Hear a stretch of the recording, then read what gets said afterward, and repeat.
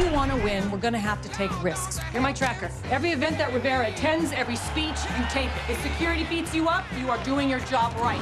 Tell me, how was the relationship on set? It wasn't nasty. They said cut, and we would listen to music and talk about food or talk about where we live and kids, and then it'd say action, and we'd get back in the ring. Just come to see you off.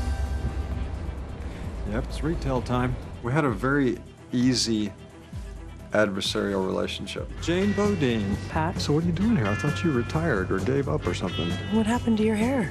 So you still got a great sense of humor. What have you guys learned so far traveling to all these places? What have you learned about the Latino culture that has shocked you or surprised you the most from all this traveling? The one thing that is sort of common, the common denominator about when I've traveled to different Latin cultures is the warmth. Mm-hmm. The warmth and the respect and commitment to family.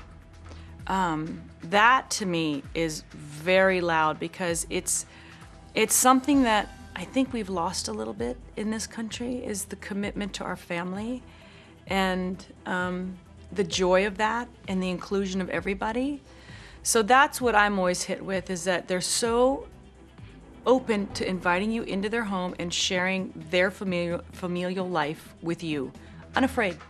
Come in, let us share with you, let us show you how much we love our home and our country, and that makes me feel so good. With Sandy, in terms of the warmth of the culture and the focus on family, I lived in Mexico for several months in the 70s. My wife is part Mexican, as well as my daughter, obviously, and so I'm a little biased, but I find it to be a very welcoming culture. We are trying to save people's lives. These are the stakes. And I'm not going to stand by and watch as this nation falls apart.